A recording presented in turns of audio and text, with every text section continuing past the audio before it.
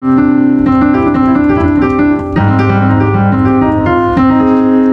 a Jesus world. It's a Jesus world. A world of goodness and peace. The perfect world for you and me. It's a world of miracles. It's a world of miracles. I live in a Jesus world. The perfect world for you and me. It's a Jesus world. It's a Jesus world. A world of miracles, mercy, a world of kindness, a world of peace. It's a world of love. It's a world of love. I live in a Jesus world, the perfect world for you and me.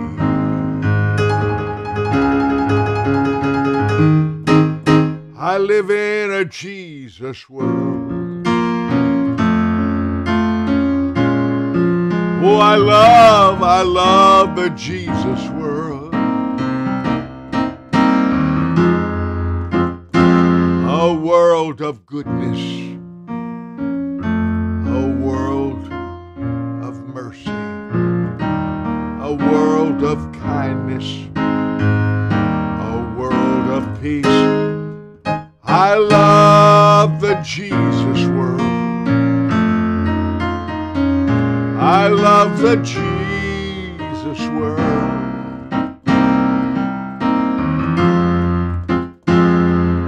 It's the perfect world. It's the perfect world for you and me. I live in a Jesus world. I love the Jesus world. A world of kindness, a world of peace, the perfect world for you and me. I live in a Jesus world, Lewis. Thank you for being here on Faithful Friday. Nancy, I live in a Jesus world. A world of hope, a world of faith, a world of gentleness. I live in a Jesus world. I live in a Jesus world. A world of victory, a world of love, the perfect world for you and me. Not a bad little song, is it? I live in a Jesus world. I love a Jesus world. I love a Jesus world. A world of goodness, a world of peace, the perfect world for you and me. A world of love, a world of love. On this like that, Stephanie. I like Faithful Friday. I like Favor Friday. I usually name it. Yay. Justice, you made it here, all the way from Indonesia. I live in a Jesus world. Oh, I love the Jesus world. A world of mercy. A world so kind. A world with peace of mind. I live in a Jesus world. Those words are just pounding in me. Oh, I love the Jesus world. A world of tenderness, a world so kind. A world of hope and peace of mind. I love the Jesus world. It's all I can pound this morning. All my electricity went off a few moments ago, and I paid $25,000 for a generator that guarantees it'll come back on, but that didn't work either. So we had to forgive us. My clock here shows 11:19 on this Favor Friday. But these give me a few moments to catch my breath of everything that's kind of gone backwards a little bit this morning. I live in a Jesus world. Oh, I love the Jesus world. A world of tenderness, a world so kind, a world of mercy and peace of mind. I live in a Jesus world. That's the world I want. I'm not in the hate world of evil people. I love the presence of God. That's a powerful little song. I'll share with you.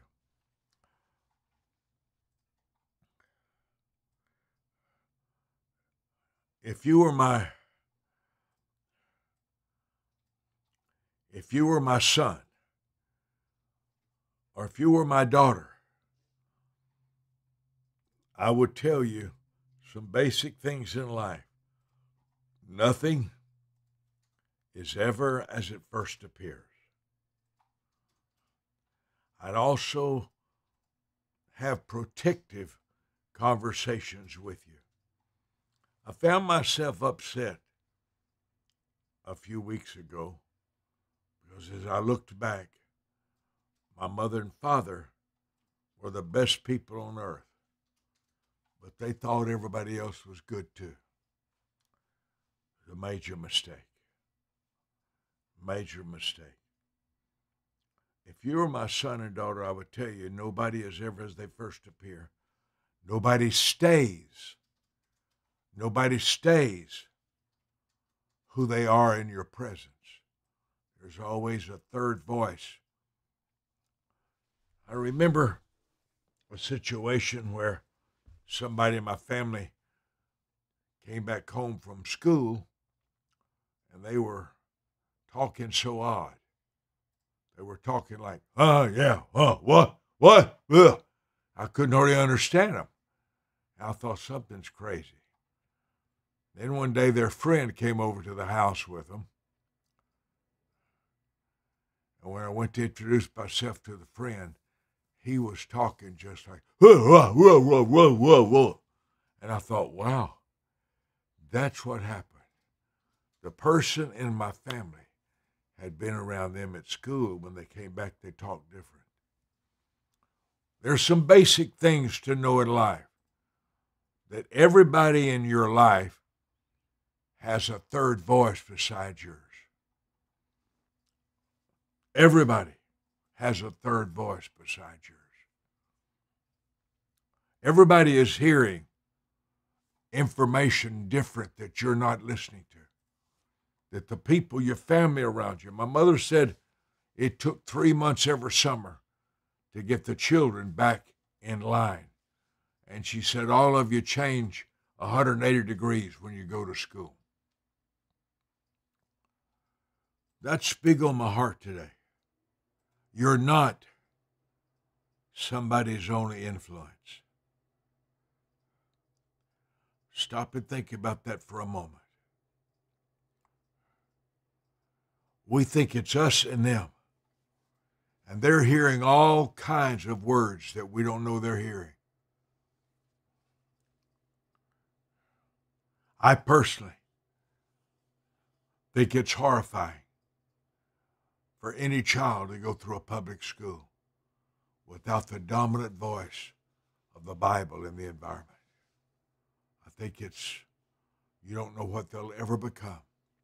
But I want to emphasize this for a few minutes in our mentorship moments today.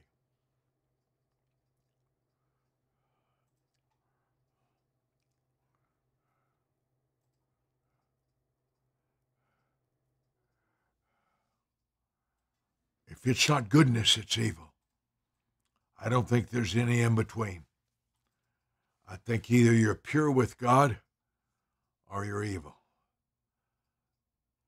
I don't see an in between. At 78 years old, I don't see anybody in between. We think there's real bad and there's real good and then all this in between. Here's what I'd like to share with you.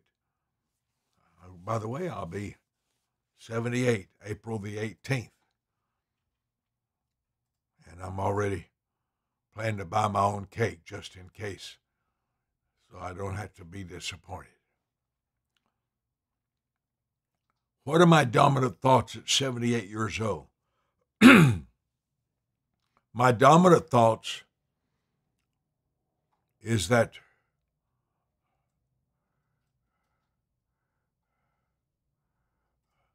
good people, trustworthy people, are worth staying close to. There are very few. I think we have greatly overestimated the goodness of the world. That's why there's murder, rape. I believe that when you're in the Christian faith and you're around church people and just church people and good 5 or 6, 10 good people, you think that's the way the world is. It's my opinion that we think the world is like our Jesus world. It's not. And I wish my mother and father would have prepared me more. But the other side of that is maybe it's best they didn't. Maybe it's best that they just simply kept me in God's presence. And I got accustomed to that and I didn't want anything else. Listen to these words again. I love the Jesus world. It's the only world I love. I love the Jesus world. The world of mercy. The world of truth. The perfect world for me and you. I love the Jesus world. It's the only world I love. I love the Jesus world. I don't like the world of Russia bombing little baby schools with little children, thousands dying. I don't like that world. I don't like the world of Russia bombing 3,000 pastors in Ukraine to kill all their families and their churches. I don't like that world. I like the Jesus world. I like the Jesus world. I like mercy, but I like repentance. Jesus hung between 2 thieves during his crucifixion. One cursed him. one asked for mercy. Jesus didn't try to preach to the bad guy. He left him alone. But he responded to repentance. I respond to repentance. I respond to repentance. When somebody's repentant, what's the proof of repentance? Payback. I'm sorry. I'll make up for it. Repentance is much more than, I'm sorry. No. Zacchaeus, after having one meal with Jesus, repented. And what was the proof of his repentance? I had a meal with Jesus. The proof of his repentance was, I will pay back 4 times everything I stole.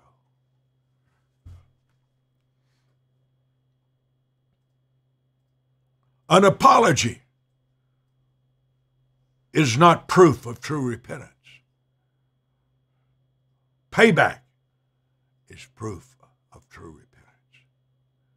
Oh, I'm sorry. I'll do better next time. I've made a lot of mistakes. That's tricky. And I am totally intolerant of tricky. I don't like tricky.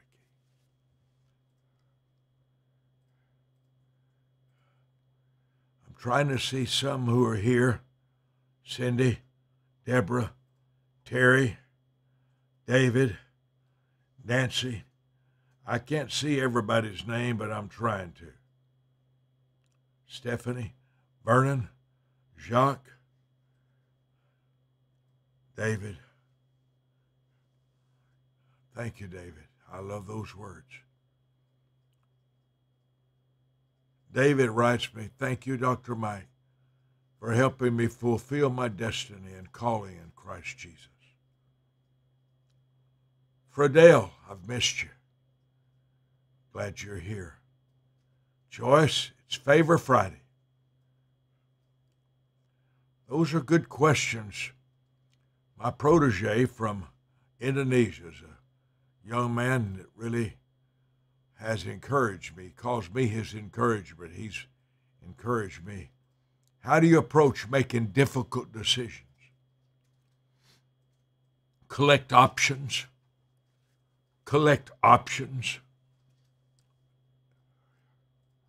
Collect feedback from at least 3 people. The Bible says in the multitude of counselors there's wisdom. I'll make this a question and answer session if anybody wants to ask a few questions today. At 78, I may have part of an answer for you. What makes a decision difficult? One of the most important decisions, Justice, is how do you confront someone who's lied to you? You suspect they've lied to you. One thing I didn't learn until last year, 77 years old, I thought confrontation was an attempt to preserve a relationship. I've discovered at 77 and 78 that confrontation guarantees a lifetime retaliator. Not only do I think no one changes through confrontation. No one changes. Pharisees didn't. Absalom didn't. Judas didn't. Nobody changes through confrontation. Conversation, gentle. But I found this out the hard way. That any time you confront somebody about a lie they told or something bad that they've done. No, there's been a misunderstanding. All they have to do to take control of a confrontation is, oh, you misunderstood something. That's not true. That's not true. And you are shut down. When did I find that out? 77 years old.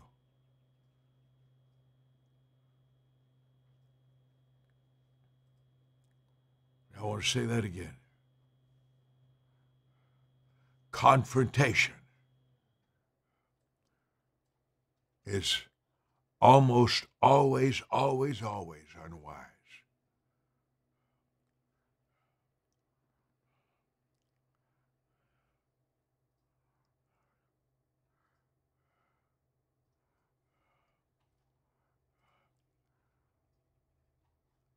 One of my sisters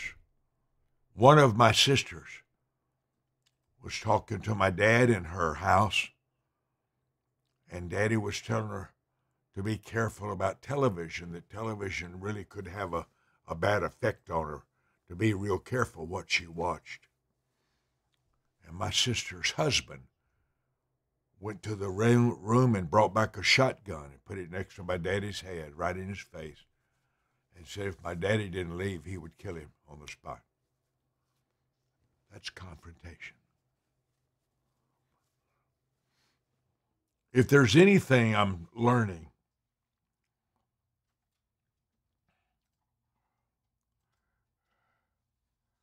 it's some very basic scriptures, family.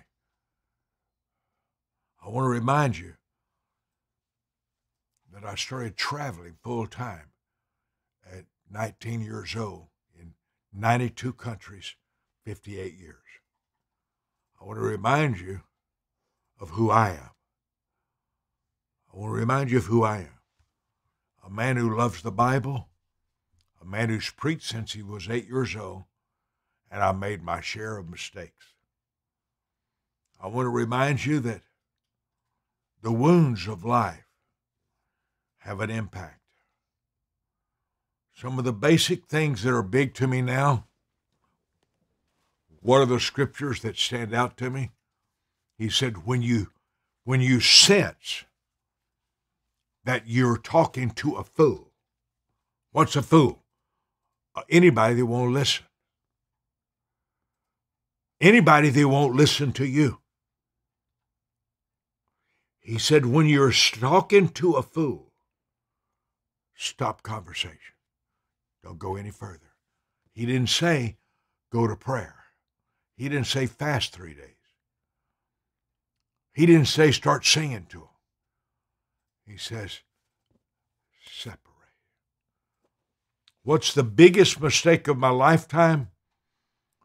Justice, I've got 3 major mistakes. One is not studying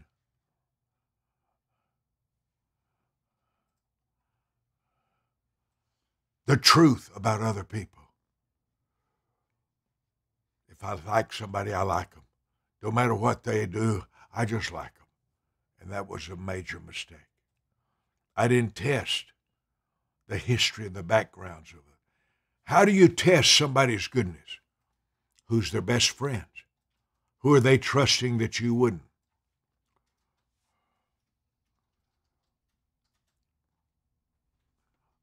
I am not a very discerning person, but I made the mistake of thinking I was. That's probably the major mistake of my life, is overestimating my wisdom, my discerning, thinking I could pick up on anything. Oh, if they're bad, I'll know it. Self-confidence is dangerous.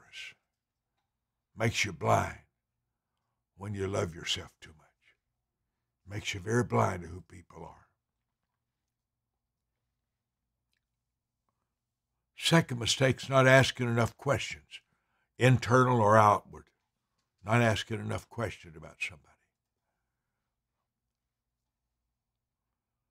Another thing that's really important, I want to only talk to proteges for the rest of my life. I have no interest in the entire world. I want to find people that discern me, that discern my carry. I only want to be about serious learners. I only want to be around serious learners. for the rest of my lifetime. That's all. That's all. Serious learners from me. People who want to learn from me. That's all I want. I don't want to reach the whole world. If Billy Graham couldn't do it, Noel Roberts couldn't do it, old Mike can. I want to limit my life to receivers of the Word of God, the Bible. I wouldn't argue with an atheist for 13 seconds. I'll let his mistakes teach him. There's two ways to learn people and pain. Those who can't learn from me will learn through their pain. There's a pig pen up ahead. Let them go.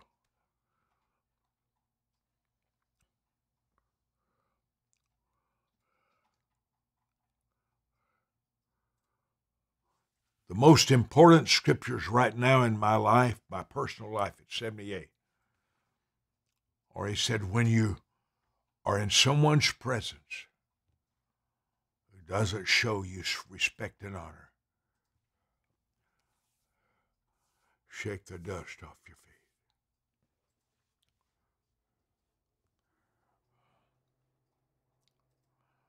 One of the most important things in my life, I think, is stay in the fragrance of gentleness. Stay in the fragrance of gentleness.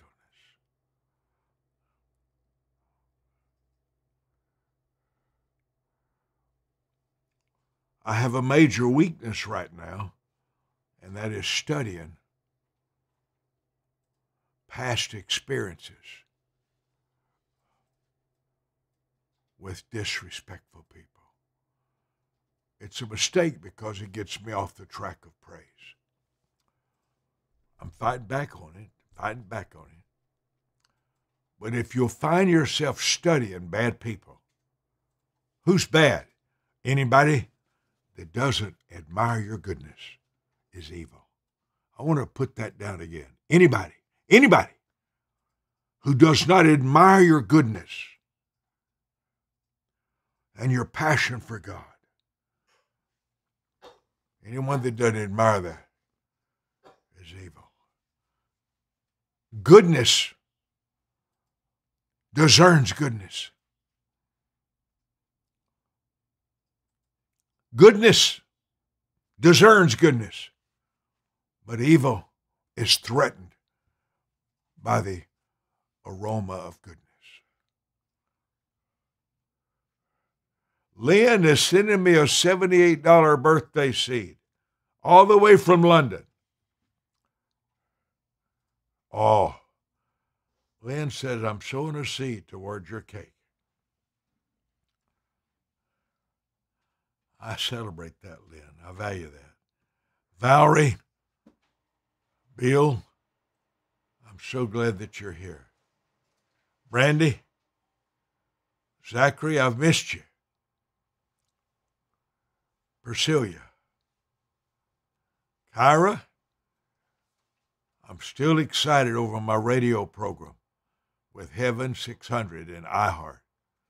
I'm trying to get some more time. Find out my radio teaching is grace. Joanna, I miss you. Felicia, thank you for helping me build the Wisdom Center. I treasure that. Jasmine, those are precious words. Those are healing words. I love the Jesus world. I love the Jesus world.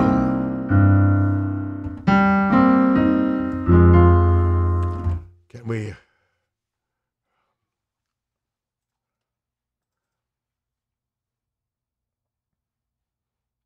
kind of like that.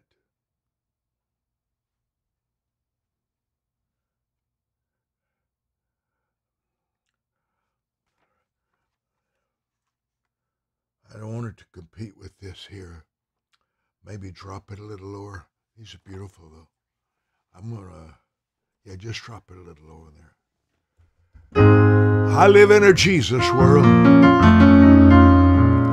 Oh, I love the Jesus world. A world of goodness, gentleness, a world. Oh, I love a Jesus world. That song just pounds in me every morning, every day.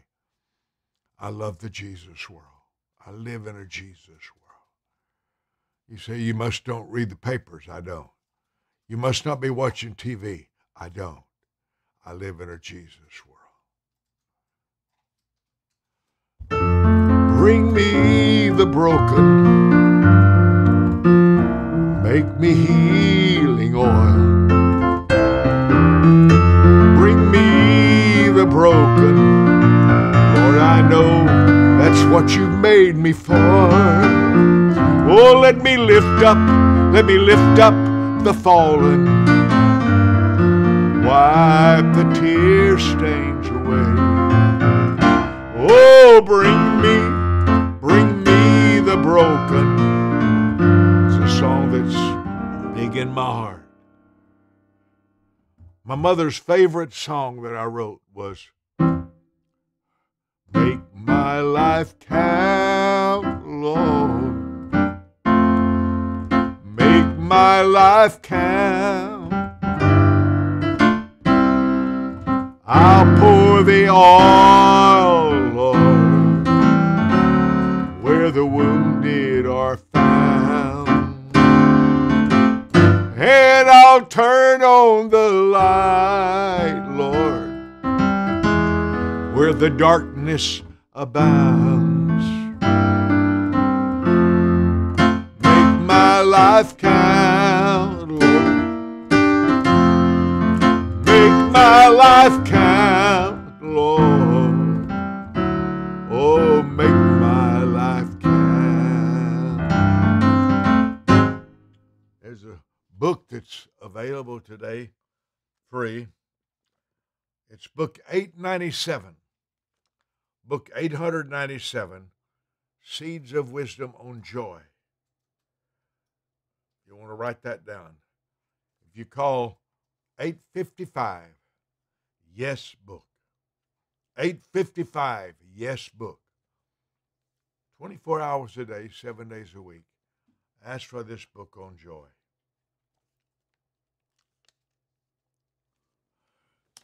Here's some of it, and I'll share some of it if you'd like to have it. Your trust circle is your goodness circle. Your goodness circle is your safe world. Your trust circle, people that you can trust. People who know your weaknesses and still love on you. Your prayers are the bridges over troubled waters. I can't listen to that song without bursting into tears. Like a bridge over troubled waters, I will lay me down. Like a bridge over troubled waters. Well, your prayers are the bridges over troubled waters. Your imagination is your master every single day of your life. It controls your focus.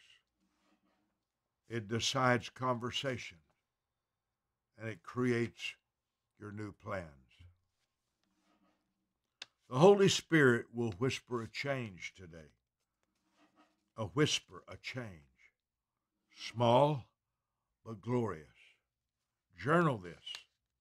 Listen for the inner whispers of the Holy Spirit.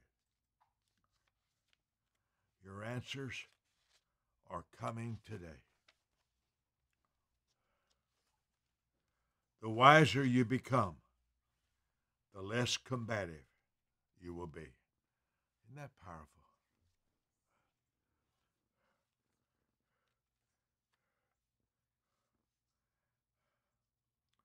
like that. I like that. Let's go with it. I will probably move my, I don't know if I'll keep my book number there, but I love that. This is session 12 today.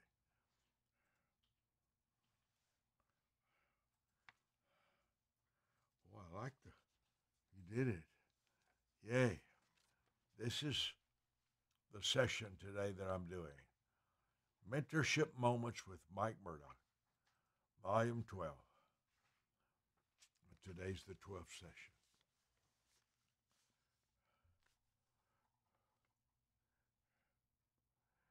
Kyra says she's listening every night to my radio program. 8 o'clock there in Baltimore, New York. 8 o'clock in Georgia. 8 o'clock. I'm so glad.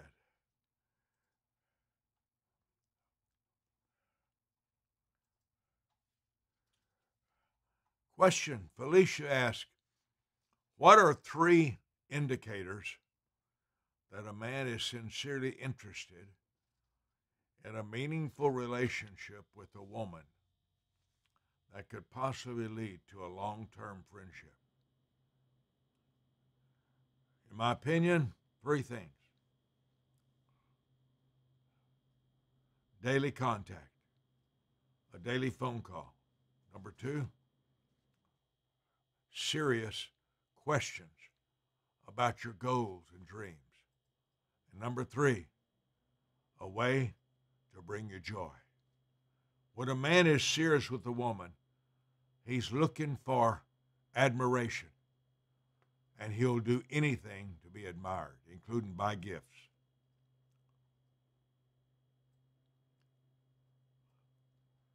Lynn's asked the question, what are the main keys to inspiration? What do you love to do most every day? What do you love to do most every day? My number 1 desire is find wisdom keys. That's my number 1 inspiration every day. Obviously, my wife is, but in the flow of life, what do you love to think about? What do you love to talk about? What do you never get tired of doing? I never get tired of learning. I never get tired of learning. And if I'm with someone who really listens, I enjoy teaching. I enjoy teaching.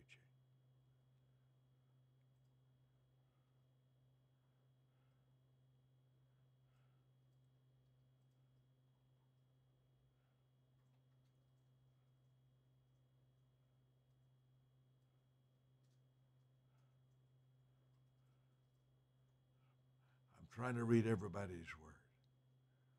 Cindy, thank you. I treasure that. Cindy said last night, well, he just disappeared. Okay.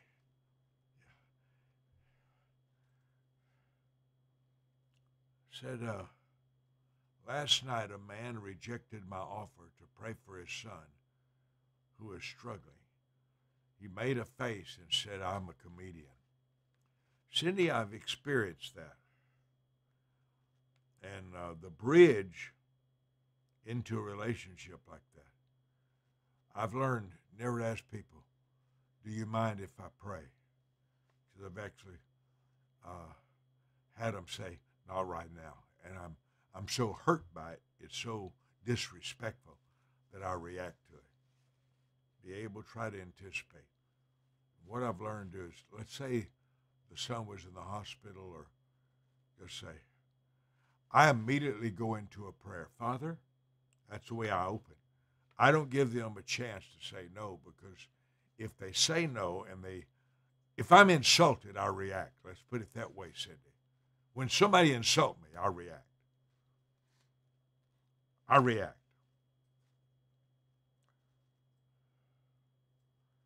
So a lot of times, by the way, don't worry about that. The guy's a fool. The guy's a fool, and you saw it immediately.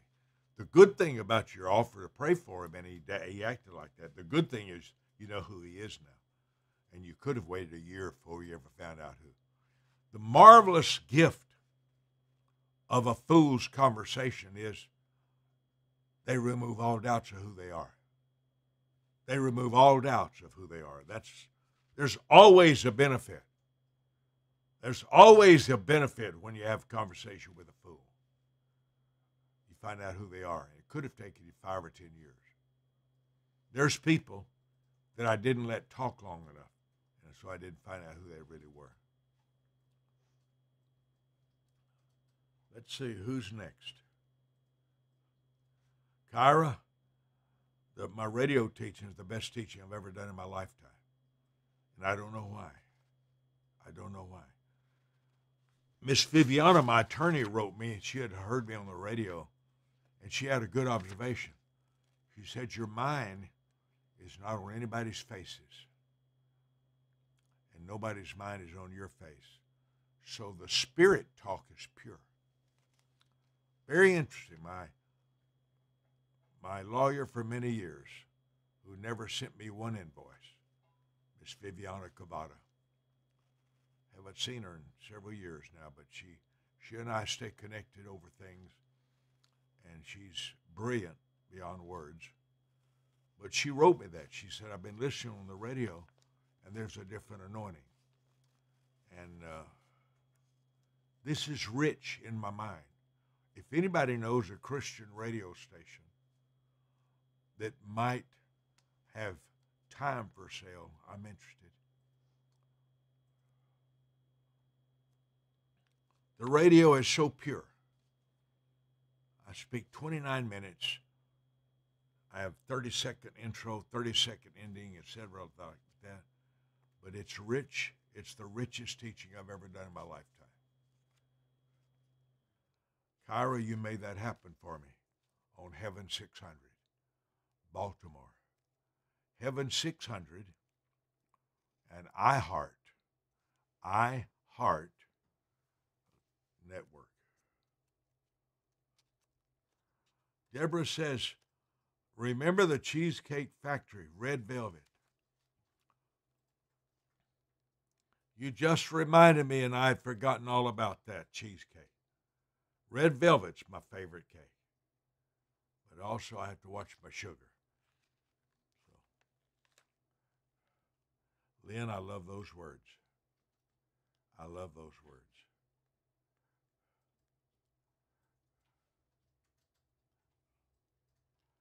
I love the Jesus world. I love the Jesus world. I've been opening up my radio program sometimes with that song. Mark, I've thought about you many times since we talked. Mark, stay in peace. Stay in peace no matter what. Never be the retaliator. And those that spin around you, Mark, for months and years, if they don't value who you are, there's a gentleness. Y'all pardon me apart. Mark, there's a gentleness in you that's not normal.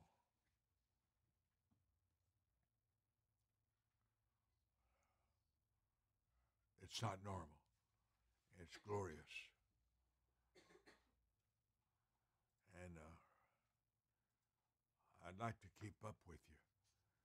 I know you're very, very busy surviving right now, but I would like to say a good word for you to preachers so that you could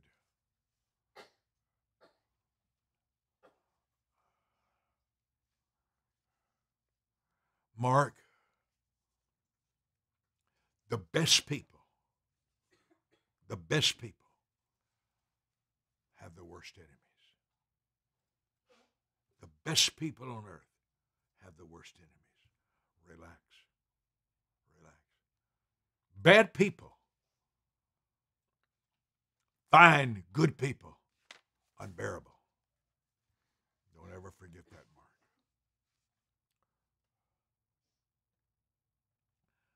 Kyra writes me, I truly enjoy on the radio every night. I listen to you. The songs at night brings peace. I just wish you could be on a little bit longer at night.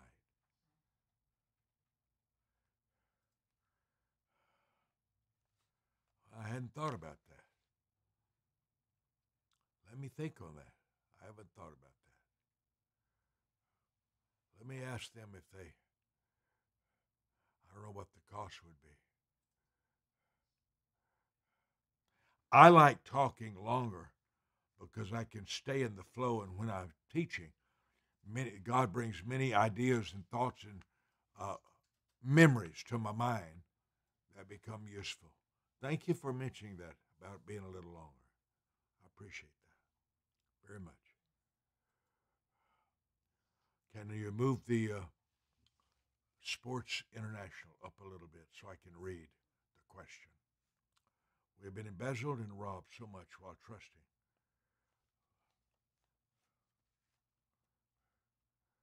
Does word promise a 7 times payback? They weren't sincere if they don't pay it back. No apology is sincere unless they pay back. None. I've had 3 major embezzlements plus. Valerie, in Mike Murdoch's opinion, at 78 years old, 7 out of 10 people will steal anything they can when an opportunity arises. And I'm being very generous with my phrase there. 7 out of 10. 7 out of 10 people will steal from you when given an opportunity. 8 out of 10 will lie to you and never bat an eye. Look you straight in the eye and lie. That's my 78 years. Brother Harold said, my mentor, did you change your time here? No, all of our lights went out, Brother Harold. All of our lights went out. And so that delayed.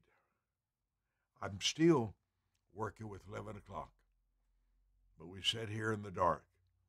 Nothing was working. Johnny? Lynn?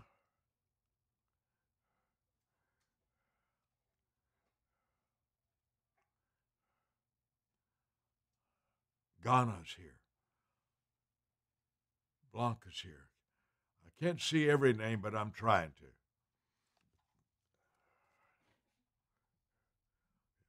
Wow, it's already 12 o'clock, huh?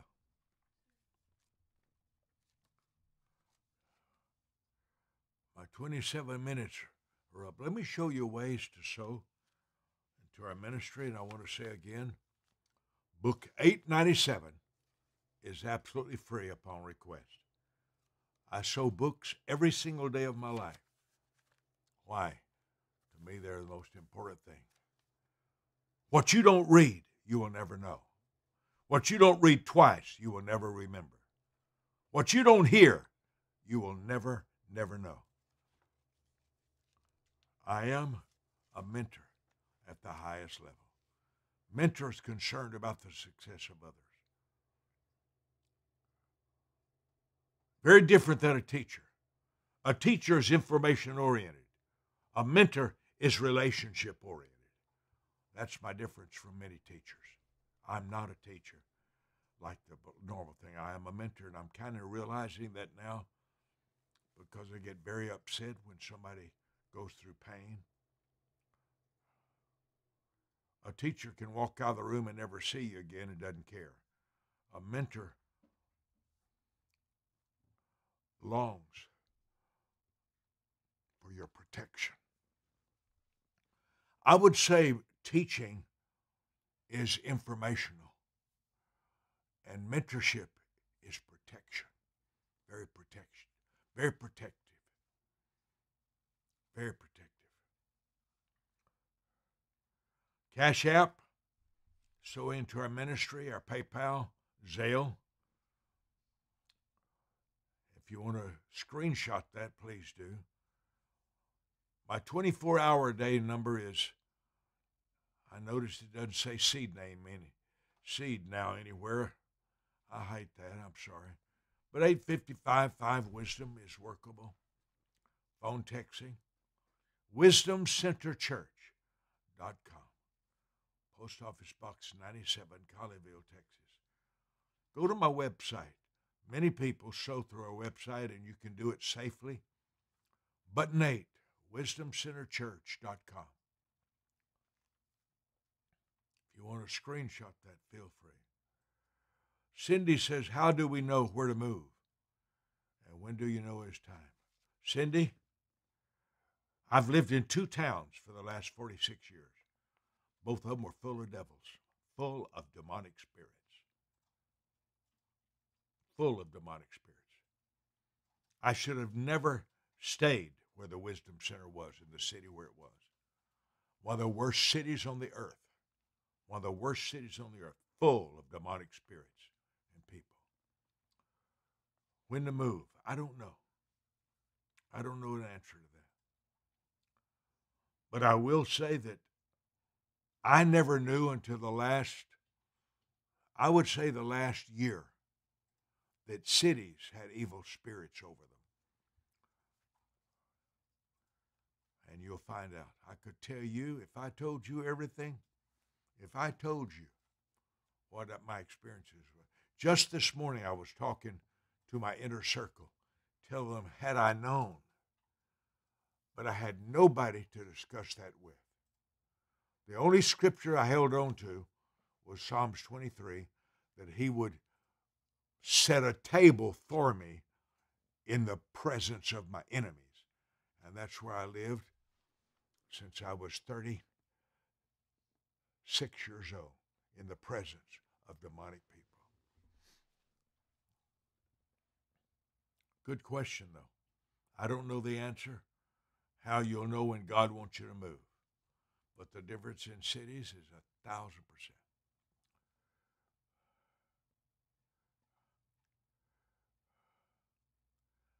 Brother Harold, I love those words. Best mentor, I love that. And you're sending a double seed of honor. I treasure that. Valerie said, you're the only mentor we have ever had in 50 years.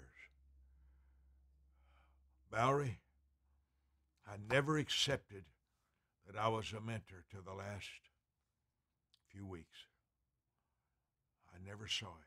I didn't want anybody to think I was trying to make them a protege. But about the last 3 weeks, I realized my heart was very different.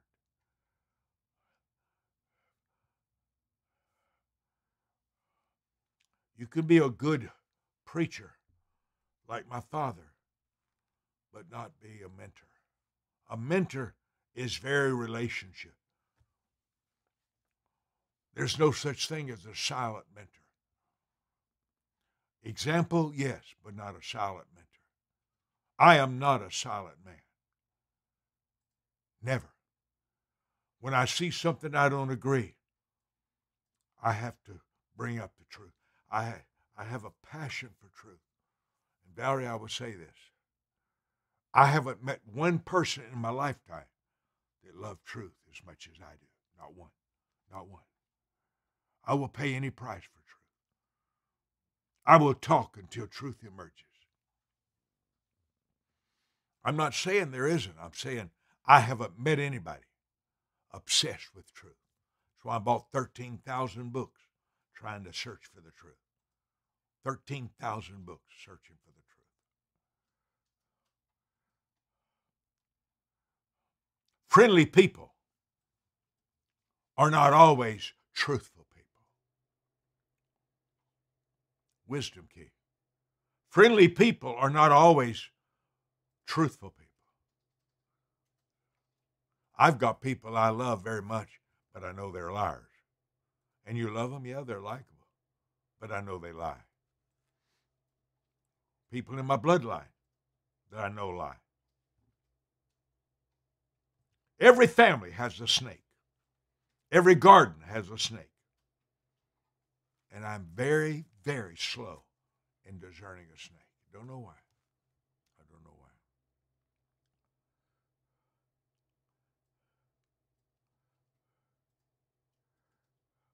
Priscilla said, "Whoa, oh, again, I love that oh." Priscilla, I love those words. Oh, again, I received more books from you. Thank you, Pastor M.M. Kyra said, "You've been my mentor for 37 years." The mentorship thing is really growing in my family, and I'm going to start calling this more mentorship moments. And I never was free with that because I thought people was thinking I was trying to put a finger in their face and make them a protege. I would never, never, never force receiving me. Never. But lately I've been realizing I'm so protective of good people.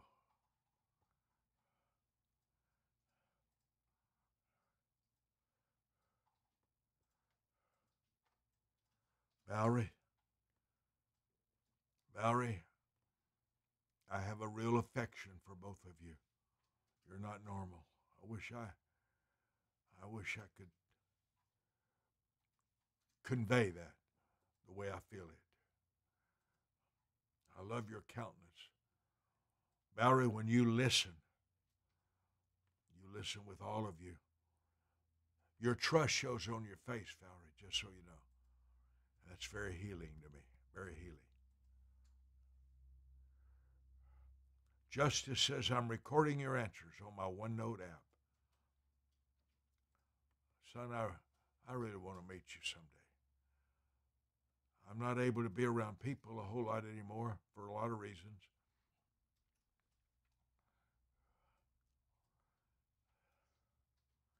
And I can't go into it. It's not anything you'd be really interested in knowing or hearing. But I'm not able to be around many people much because of certain sounds. My ears have been affected through an MRI. By the way, MRIs are very dangerous. Almost destroyed me. Remember that when they do an MRI. Something I would like to warn you. Try to remember when you go to medical help that they're experimenting. I was never taught that. I thought a doctor and nurses were geniuses. I thought anybody that knew what I didn't know was a genius. And at 78 years old, 6 years of hell with my health. And I use that word freely, H-E-L-L, and carefully. 6 years. 6 years. I thought doctors' offices were healing centers. They're money centers for sure. But I will say this real carefully. Out of 6 years, I met 2 doctors, I believed, out of 6 years. Many days in hospitals. They're practicing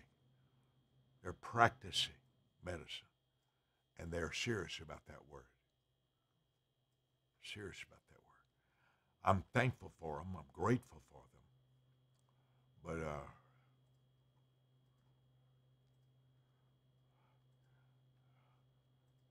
But a doctor's office and a hospital is not where you go for encouragement. You hope to get it, but don't count on it.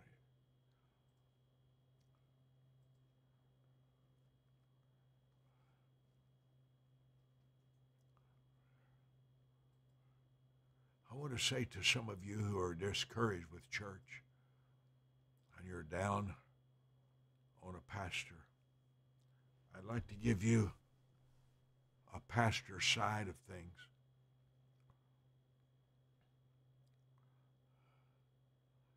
Pastors have to contain so much knowledge about people that they can't discuss. That's hard. When pastors have counseling sessions, they have to keep all of that, even from their wife, because their wife could accidentally tell her best friend. And every best friend has another best friend. It's hard for a preacher to contain information and not react to it. Very hard. I will say this. try to get back into church. Not because you need the pastor, but he needs you. He needs you. And not your tithe. That too, but not that. I've never touched a penny through the tithe of the Wisdom Center Church family. I wouldn't let them give me a paycheck every week. I wanted my seed to create my world.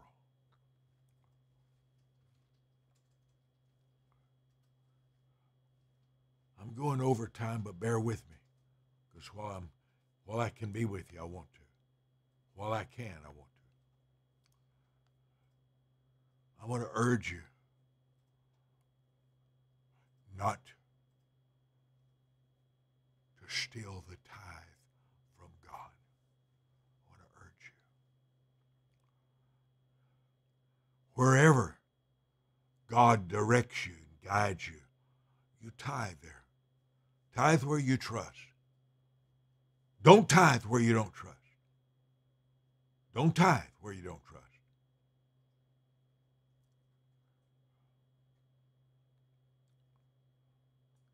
But tithe is real serious, family.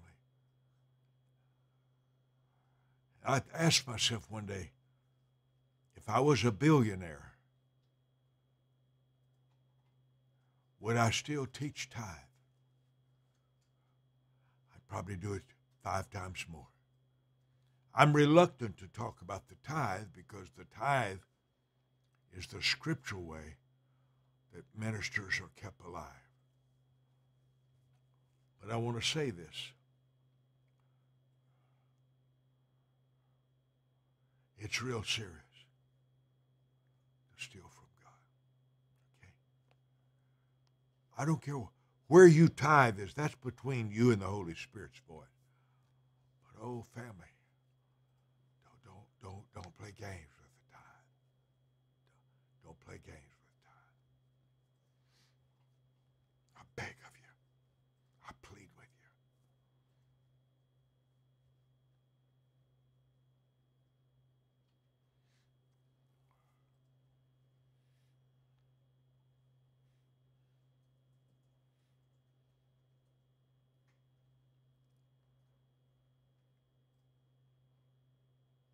Don't lie.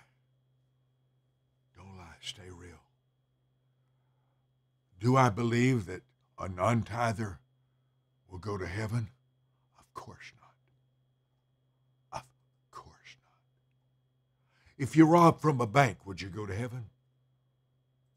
D.L. Moody said if somebody will steal from God while he's looking at them, imagine what they do in your house when you weren't there to see them.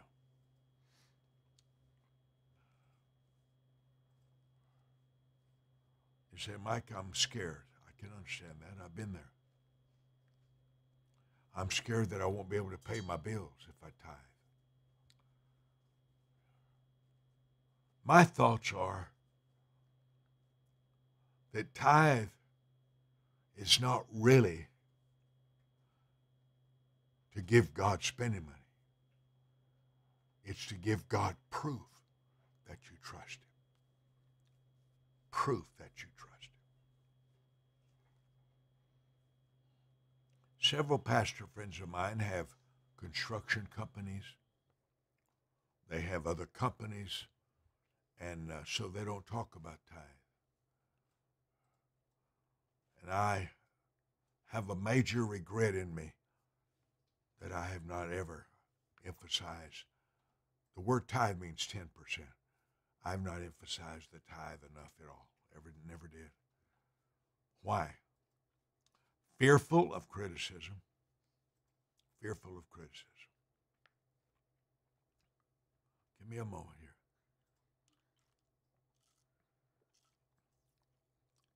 Fearful because no preacher ever wants to be thought of as in it for the money.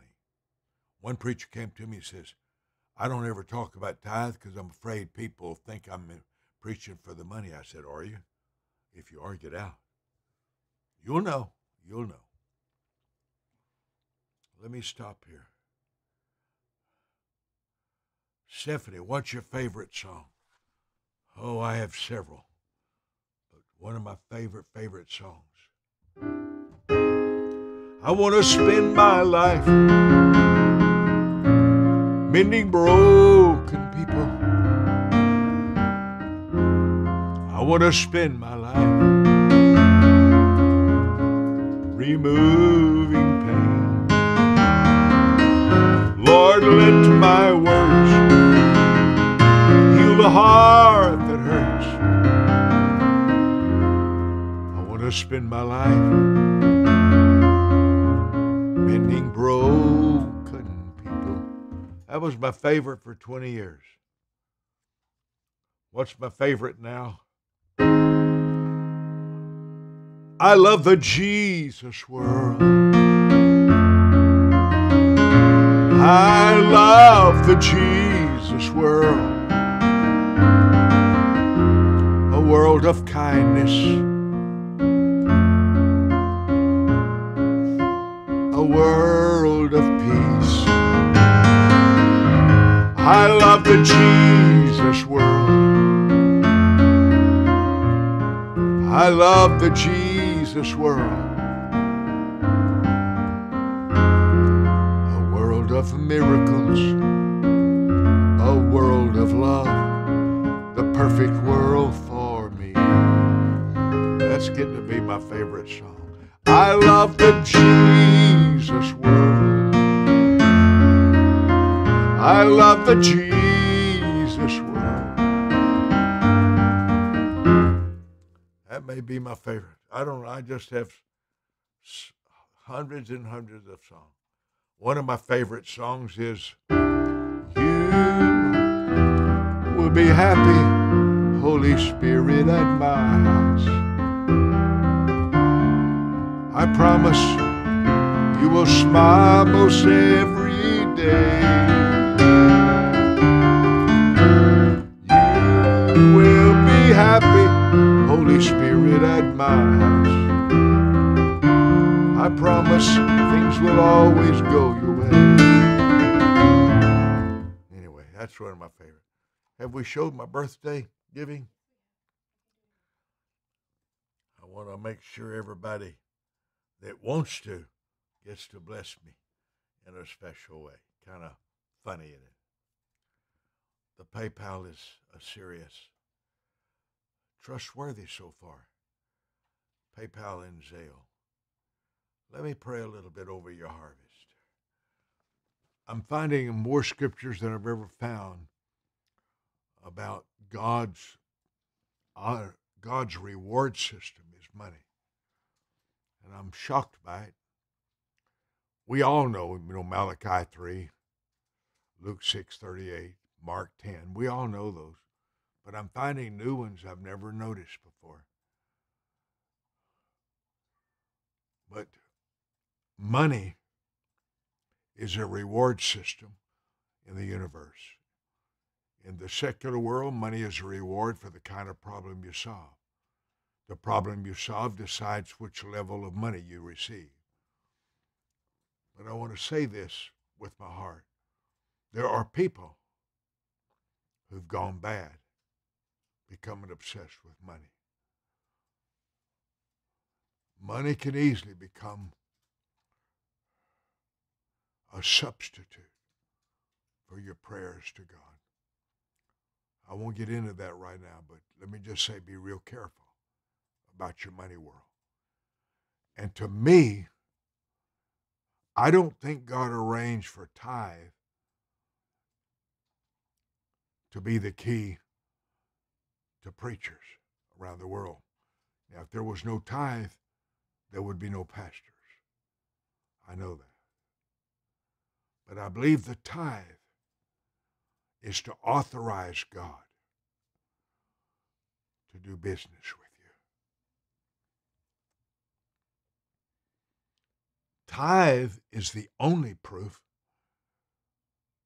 that you have faith and trust in God's character. I believe that's the only proof that you trust the integrity of God. That's me. What has shocked me is the conversation between Peter and Jesus. That stunned me. Peter looks at Jesus and said, since I've been traveling with you as one of the 12, I have no money. That's kind of open-ended. What I love and stunned by is that Jesus didn't say, you'll make heaven and I've got streets of gold for you. Jesus didn't say that. He looks at Peter and said, I'm going to work with you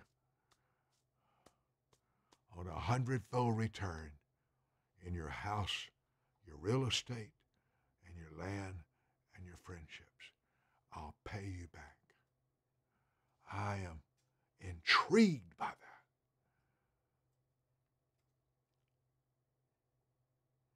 I have never in 78 years, ever heard a sermon on the 100-fold return.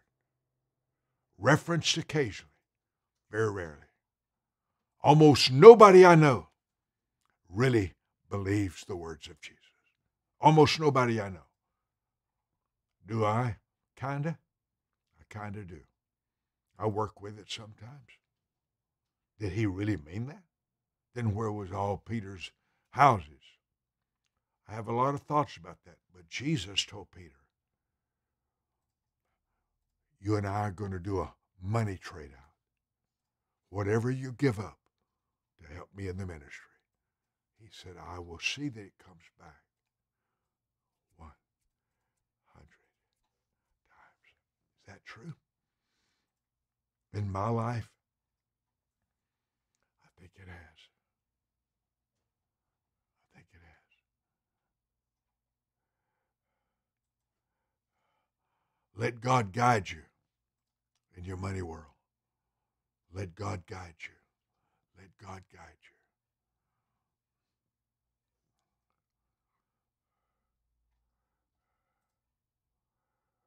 He can give you one decision.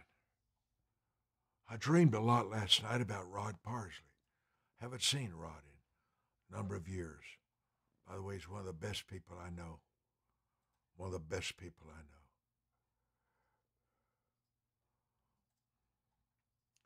I got to tell you something kind of funny.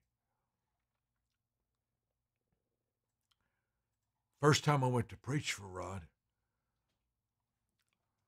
I sat by this real pretty girl on the front seat. And the whole time I'm sitting there, I thought, boy, she is a looker. I may ask her on a date. So at lunch, Rod said, did you notice the girl you were sitting by? I said, I sure did. He said, we're dating. We're not engaged or anything, but he said, I've dated her. What do you think about her? I said, I'll put it this way, Rod. If you don't marry her, I will.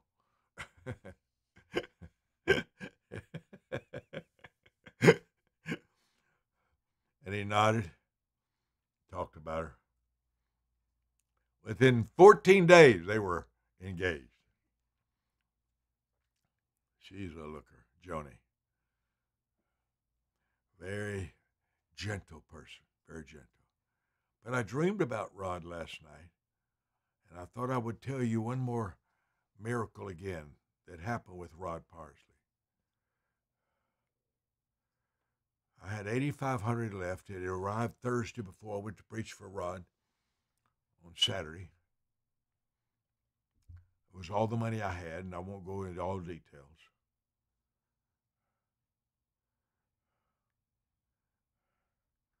It's hard to walk away from money. It's hard to walk away from money. And the Lord spoke to me that night to help buy Rod a house. And I gave my whole $8,500. And I've told this numerous times. And I couldn't talk to people for about 7 days. I don't think I said 5 paragraphs to 5 people in a week. I couldn't talk. I felt like an idiot for giving all my money. 4 times it's happened in my life. $8,500. $8,000. Not a penny. Not a penny in my savings account. Not a cent. I may have had a few dollars in one of my accounts, but nothing in a savings. And I said to the Lord, I gave that $8,500 because I thought that's what you wanted. If I missed your will, I'm an idiot. I'm a fool. Forgive me. And the Lord spoke to me a sentence that stays with me every day of my life. Anything you do in an attempt to obey me will not go unrewarded. Anything you do in an attempt to obey me will not go unrewarded. And 1 week later, 14 days from my seed, God gave me some ideas in prayer. High Regency Hotel, Wednesday morning, 7:50. I remember it like yesterday. And I wrote those ideas down. Told a businessman friend, he said, I'll give you 10% of the profits if you let me take those to stores. And we signed contracts with Kmart, Walmart, and Hallmark. My first check from the Walmart connection, those three books, my first check was $106,000 plus. My first check.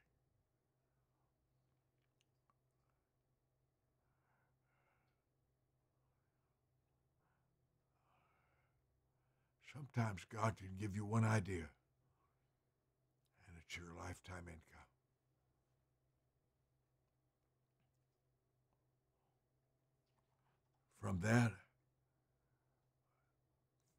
From my first check, I bought me a Rolls Royce.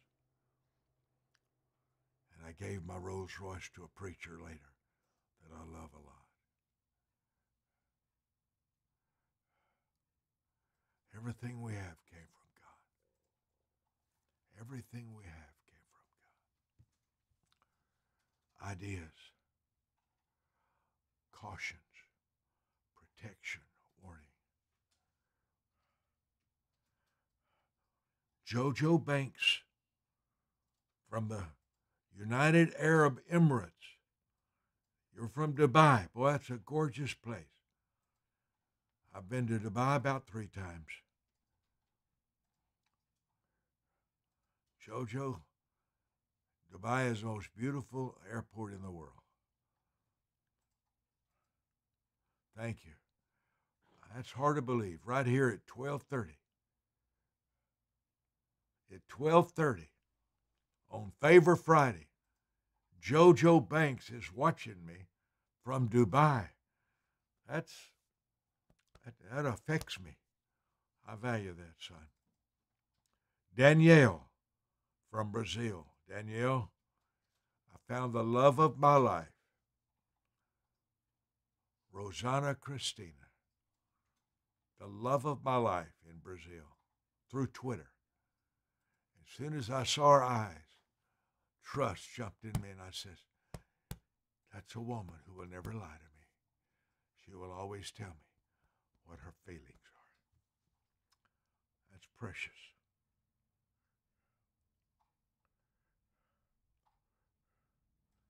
Kyra, I miss seeing you. Cindy says, thank you for staying overtime. Cindy sent me a birthday seed of $78. Cindy, I didn't realize your birthday was 1 week before mine. Oh, I would have tried to bless you. Persilia says, you're a generous man of God. Only God could put that in our hearts, Persilia. I was generous when I was 12, never changed. I think a little foolish a lot. I greatly overgave. But at least I followed what I felt like was from the Lord. Jojo says, I want to tap from your grace, Daddy. Son, what really helps me is reading Proverbs and Psalms the first 3 hours of every day. And I would urge you to, there's a lot of the Bible. Hold on one second.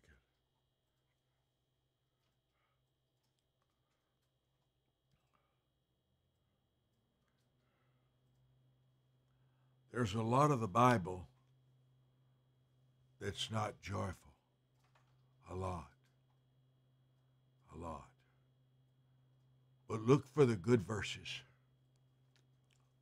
Let me see if I can give you some of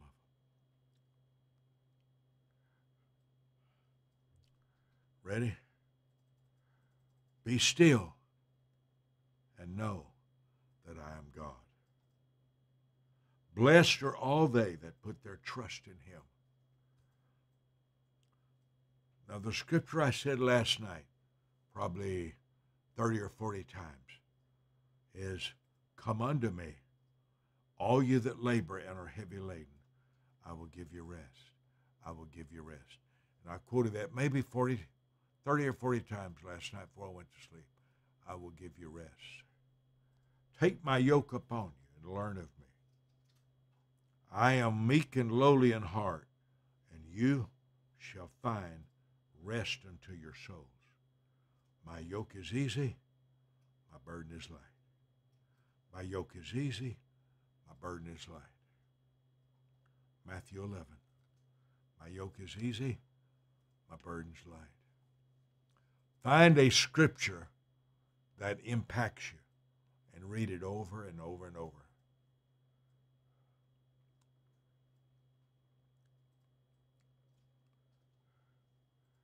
Valerie, that's a very good question. Where is it okay to tithe? I asked the same question this morning in my own life. To pastors, ministers, evangelists, food banks, independent preachers, outside of church, he just says the storehouse. I was trained to believe that the storehouse was where you got your spiritual food. I was trained to believe that whoever fed you spiritually was your storehouse. I don't have a good answer to that, Valerie, because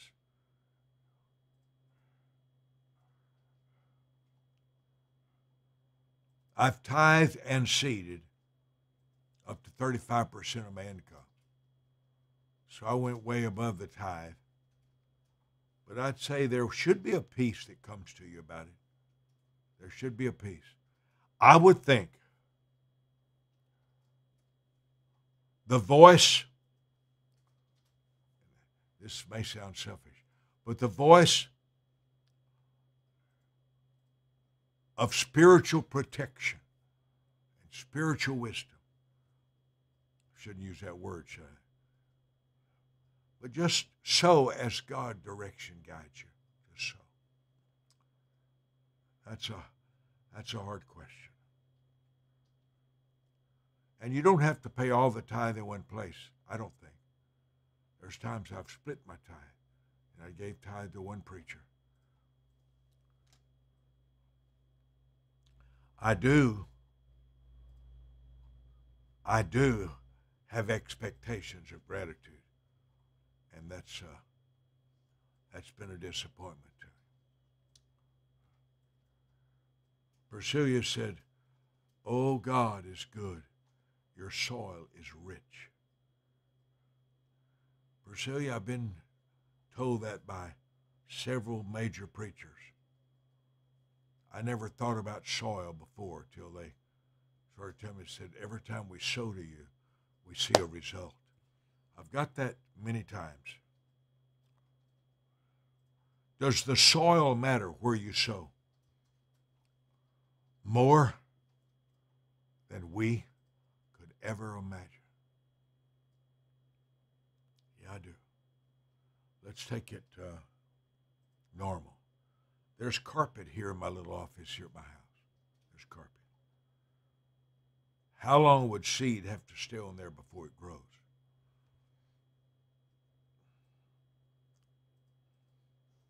I think it does. The first person that ever told me that was Oral and Richard Roberts. And they talked about soil being good about their ministry because I returned all my thousands of dollars of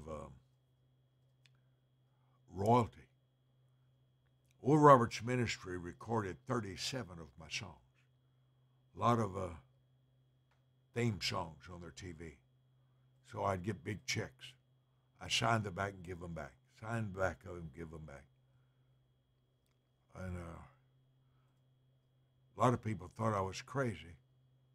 But where I can sow, where I feel a nudge from the Lord, Valerie, where I feel a whisper, I sow. I sow. I trust God's whispers. I remember the night at Rod Parsley's. I was speechless for a week, sick at heart, because that was all the money I had was $8,500.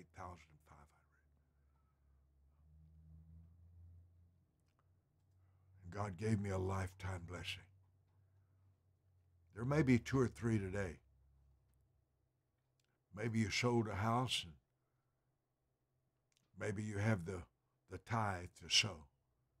If that's something God leads you to do, let me pray for you now on that. Father, the Sunday night I planted my savings, $8,500, to Rod Parsley. I never dreamed you'd give me a lifetime blessing. I never dreamed that Walmart would end up giving me thousands and thousands of dollars for my ideas. There may be two or three people who want to help me stay on TV and the radio. Honor them, Lord. Honor them. Father, I've asked you for 23 who will sow a $100 seed toward my nightly radio program. It's $100 a program for 30 minutes. Somebody may be impressed to pay for one radio program a month for me. That would mean the world to me. That would mean the world to me. Whatever you do for me, do for them. Father, I pray for a debt-free home for them. I pray for financial protection from any courtroom in the world. I ask you for financial discerning, that nobody can ever trick them with the contract. And I pray for the territorial anointing, the real estate grace that you said to Peter, that you would give him houses and lands. Father, let every person that plants a seed today, let the anointing for real estate protect them in all they're buying. Amen. Look at this for a moment. Cash App and PayPal, Zelle. Ask the Lord for the territorial anointing. 14 days. 14 days from the 112 seed. I never talk about that, but maybe I should. If you were talking to me saying, I would really love for God to give me a real estate anointing, I would ask you to sow a 112 seed based on the 112th Psalm for 12 months and document what God does. That's where mine came from. There's nothing in that chapter that talks a lot about that, but that's where I experienced the real estate anointing. 14 days after my 6 weeks, 6.5 weeks. Don't know why. Just obey the voice. Obey his whispers. Brandy said, what have you learned lately that you wish others would learn? Brandy, that's quite a question. Crooked people never change.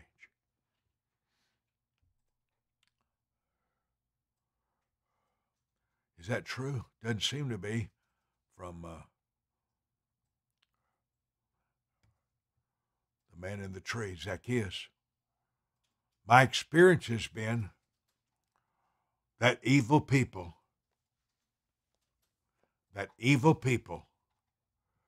are clever. Evil people, Brandy, are so clever. And that someone that doesn't value your goodness is very evil. That's probably the most powerful thing in my mind lately, is that my goodness is not admired by people that I love. Not everybody.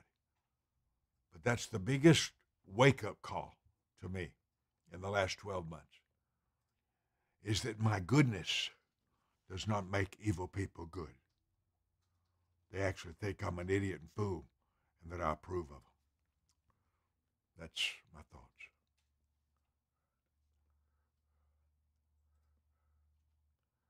Brian Shutt says you were on spot for me today. Kyra, thank you for those words. With all my heart. Brasilia, the 8500 is miraculous, and it's worked for at least 3 people. One is Clint Ross, the pastor in South Africa. He planted the 8500. It was shocking what God did for him. Silas Malafia, the 8500, a pastor in Brazil. My experience is that the 8500 doesn't happen fast. The harvest doesn't come fast, but it sure comes.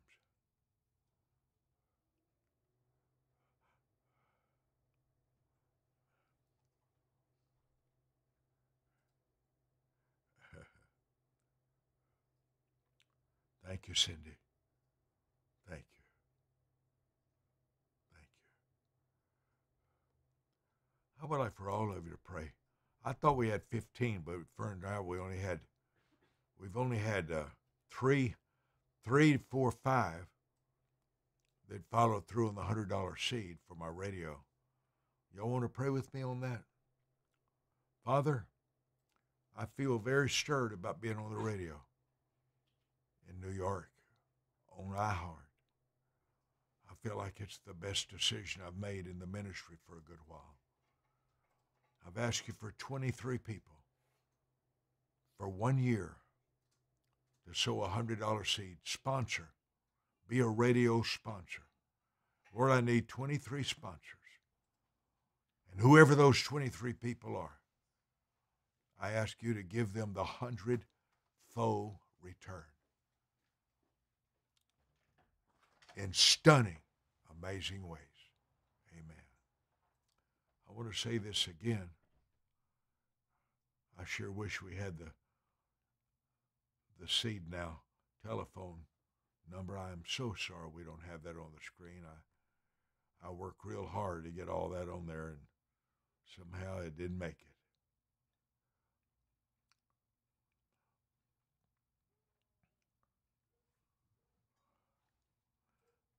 If you can find that number, I'd give.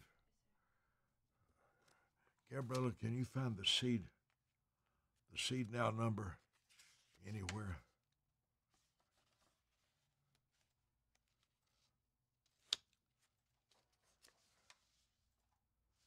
Well,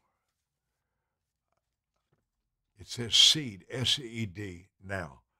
And the first numbers, I think, is 844 or 850. I don't know. But I'm sick that here I am live, spending all my time here, and I don't have it on the screen. Please forgive me. That's shaky on me. Harold, Brother Harold, I love those words. Father, I pray for discerning in Harold Moore's world. And I ask you for 3, at least 2, but give him 3 trustworthy friendships from his seed today that he's sowing of honor.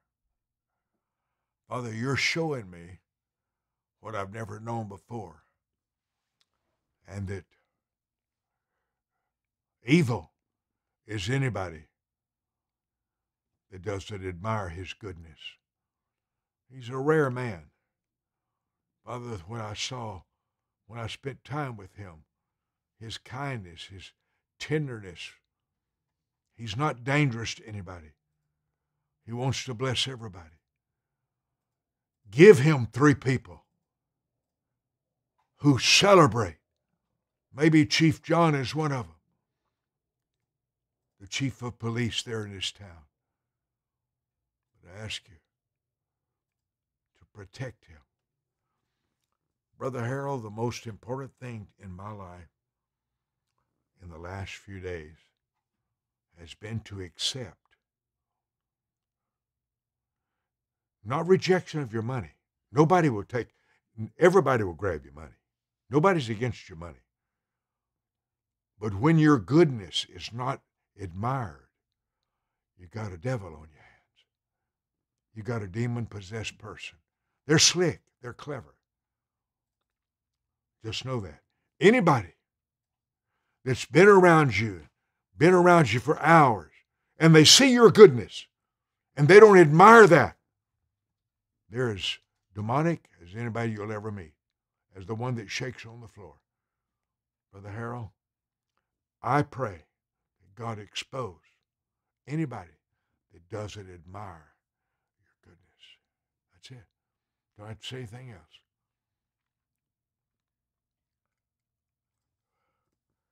Thank you, Cindy. I love those words. I love those words.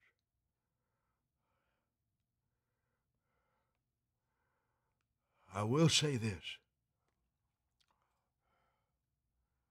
that your best harvest is often a person, not money.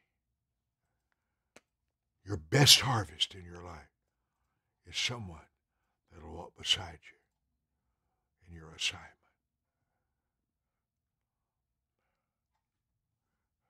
I got to sing it one more time.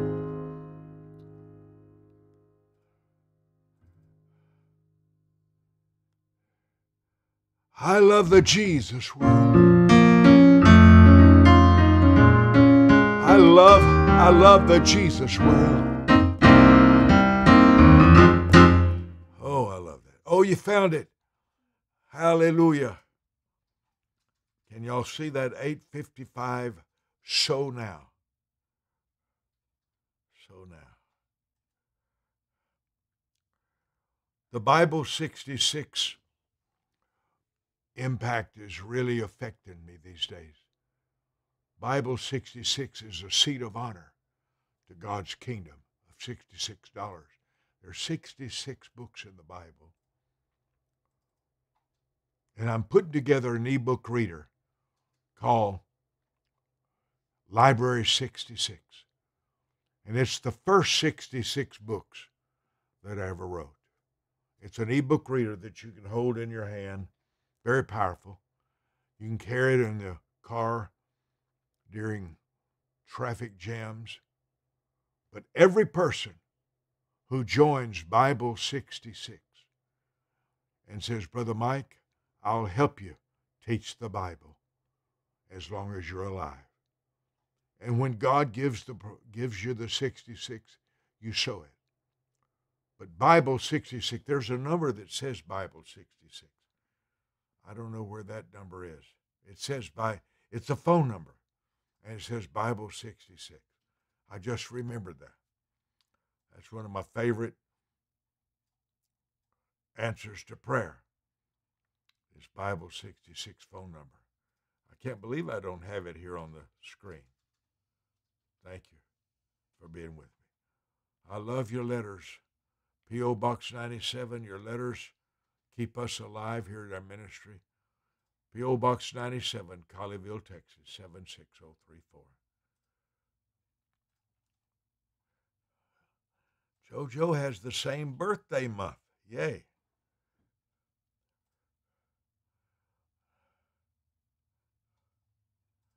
Thank you.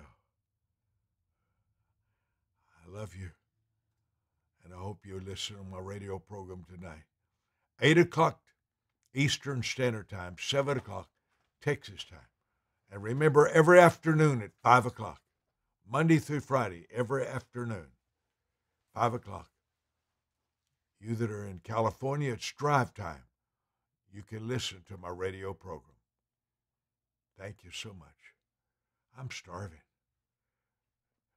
Did they order any food? You want to see? I am starving. I'll just order my own. I won't wait.